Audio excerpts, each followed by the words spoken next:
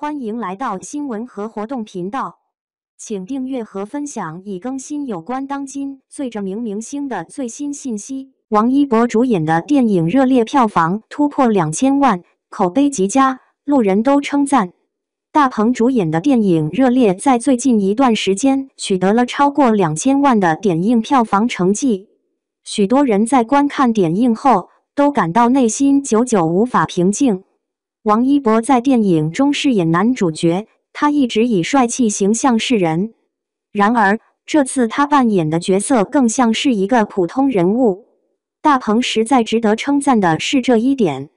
大鹏的电影风格与日剧相仿，融汇了众多哲思和黑色幽默元素。与日本的电视剧相比，中国的电视剧更加注重本土化和热血青春元素，这是观众喜欢的原因之一。演员的对话总是引人入胜，他善于创作以普通人为主角的电影类型，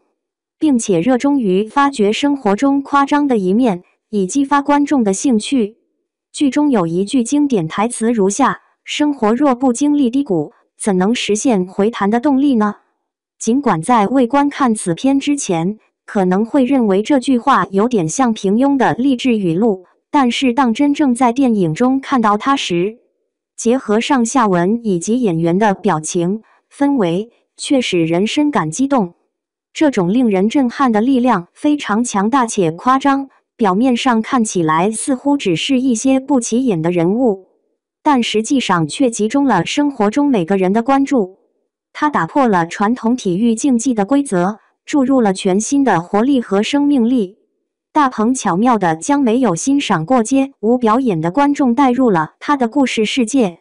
热烈不仅仅是一部电影，更可以称之为一本关于青春、热血和街舞的书籍，情感表达异常激烈。许多人都明白，即使是普通人也有自己的梦想，然而他们常常感到渴望却无法实现。黄渤在电影《热烈》中展现了真实的一面，他饰演了一个从未尝试过街舞的角色。与专业街舞者王一博形成师徒组合后，他们携手向总决赛迈进，为观众呈现了一个追梦历程的完整故事。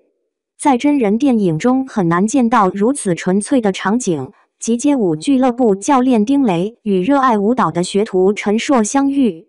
互相鼓励，开心的嬉闹。这种情景充满了纯真的美好。大赛的最后阶段成为了整个故事的巅峰，提升了主题的深度。有人可能会说，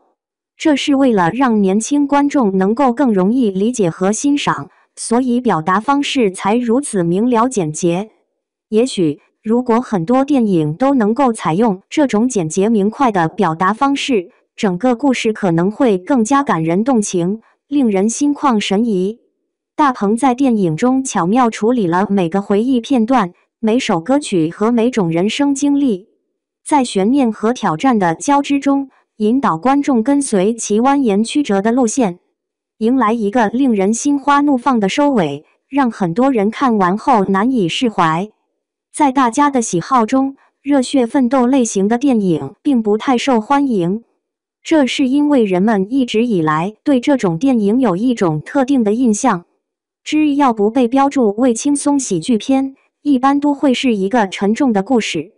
主角并非像其他类型片中的角色一样能够轻而易举地摆脱所有规则，拯救心爱之人或自己的人生，并且往往以悲剧结局而告终。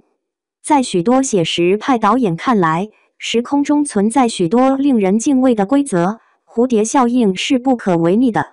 未来也不能被人类改变。一旦违反这些定律，就有可能被批评为逻辑漏洞。观看《乘风破浪》这部电影时，不少观众在观看前半部分时都感到兴致勃勃。他们认为电影的画风非常搞笑，甚至以为故事讲述的是男主角穿越回去后如何解决当年的危机，让父亲不必因杀人而入狱，母亲也能避免陷入抑郁并自杀。然而，事实上，这部电影从一开始到结束都没有任何转折，主角虽然聪明机智，却未能改变任何局面。相反，他只是以他父亲的朋友的身份，跟随着他父亲一起经历了一切，这让他逐渐明白了过去发生的故事是多么激情燃烧的青春岁月。然而突然间，所有一切都终止了。他随后清醒过来，重新回到了现实世界，与父亲和解了。这样的情景让许多人感到无奈，仿佛看到了电影中常见的大团圆结局。然而，大鹏的这部电影对观众来说是一个完全出乎意料的惊喜，既打破了传统套路，又保持了基本的电影公式。热烈的成功在于它巧妙地融合了笑点和泪点，不落俗套。观众在欢声笑语中也流下了眼泪，这让人们深切体会到这部电影的精彩之处。热烈如今在票房上取得了节节攀升和逆袭的成绩。即使在排片率非常低的情况下，它的票房也一路上扬，已达到2200万。因此，众多人猜测这部影片将成为暑期档的黑马。对此，小伙伴们有什么看法呢？欢迎在下方评论区留言，和大家一起分享讨论吧。